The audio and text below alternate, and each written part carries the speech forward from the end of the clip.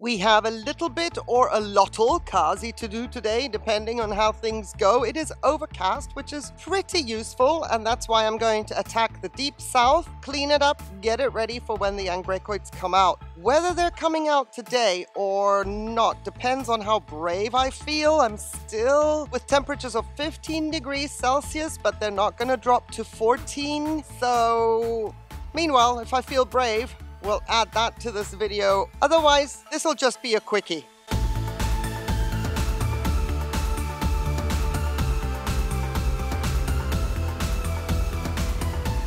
The plan of action today is take the Vandorak, which now serves as the hanger for my Neostylus orchids, as well as my Vanda Rainbow Forest, and we have to put that to the west side, which I have already cleaned up, and that is ready to go. So first course of action, and then of course I do want to wash that little kind of trellis piece that I have there. It looks a little bit gunky, and I have to weed out everything by the hedge there. Get that cleaned up, swept up, etc. I didn't want it to be wet, but cousin, it leaked a little bit when I watered him this morning.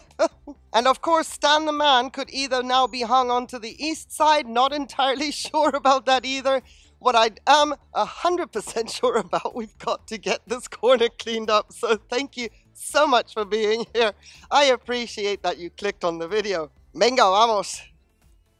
First things first with Stan the man. I have to get him off the fence because I have him tied there as well for eventualities, seeing as it's so windy at the moment.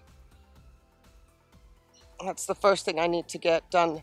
I remember last year I forgot that he was tied up, and I pulled him with the stand and everything. And I was like, dang, I almost took the ridiculous Lelia rack with me. So let's not get ahead of ourselves, just step by step.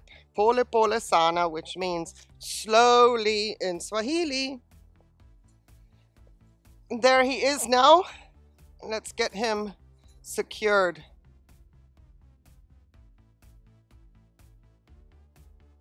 As mentioned last year, I forgot him being all tied up, and this, when I went to pick him up, oh boy, it was a, stop my heart for a moment right there. That'll remind me. Just keep that up there. Visual reminder.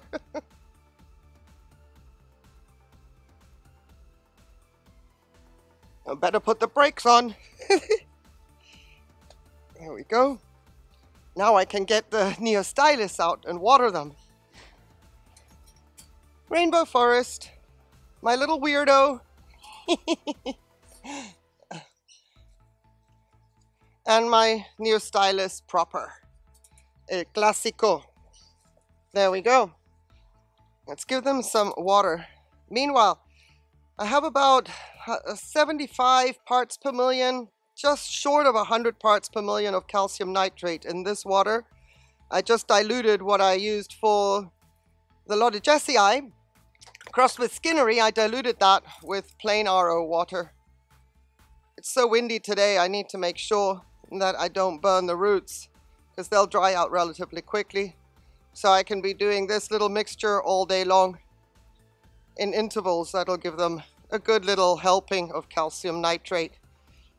The other 2 days I've been just doing water with seaweed. Just give them a little bit more of a hormone push, Help them out. And my little weirdo is growing roots. It's fantastic. All these gorgeous dark root tips all around the orchid, everywhere I look. It's amazing. Everywhere I look. How about everywhere you see? There. It's amazing. There's branching going on. Lovely jubbly. Oh, while we're at it, check out this side. Ooh, let's give it some water. There. Look at all those. A beautiful sight. I always struggle keeping roots intact that has anything to do with a Angraecoid in it. My humidity is not high enough. So the roots stop growing very quickly, unfortunately, making it awkward. My rainbow forest is also starting with some new roots, but it's a little bit reluctant think I'm gonna have to put another garbage bag around the base here very, very soon, just to encourage the root growth a little bit more. But for now, this'll do as a little pick-me-up in the morning, and we'll do this 2 or 3 more times throughout the course of the day. Thankfully, I would say it's a bit overcast today because now this season I can't leave these outside on the rack all day long. When the sun comes over to the west side, it gets brutally hot here. Yes, love it. But they won't love it. They'll get scorched. So now these are on my daily rotor to move them into the blooming alley where they have shade. But not today. This is good. We're just going to keep pumping them full for the rest of the day. Now, on to the deep south.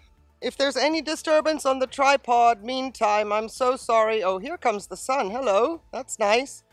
But if there's any jiggle on the tripod, it's because King is obviously right in the way again. And I'm using one of his dog food bags as my garden rubbish. So, sorry if that tripod starts to jiggle. I tried to move him out of the way, and it might work for the whole time I'm doing this. It may not. He gets a little bit forgetful sometimes, especially when I get down here.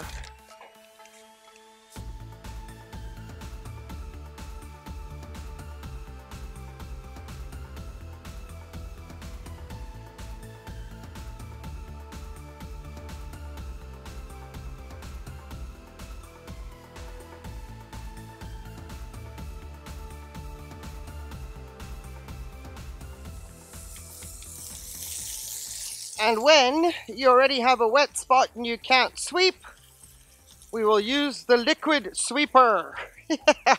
High-tech patio cleaner, hose, and jet stream. Much better. What do you think? Well, okay. I don't think I'm going to put the Angraecoids out in this video. We'll make a separate video because I have to do something for my Crestwood. Gotta raise it up to see that I don't have to cut any roots off. But for now, we can at least get the grating down.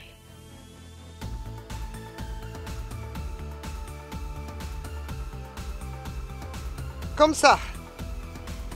I've left room for expansion down here, because what I'm planning to do with a Crestwood is going to need an expansion. So the Crestwood is going to go into the far corner, but the grating will move out. We'll probably do that in the next video. Forgive me. I don't like to move heavy orchids with shaky hands. So quick video.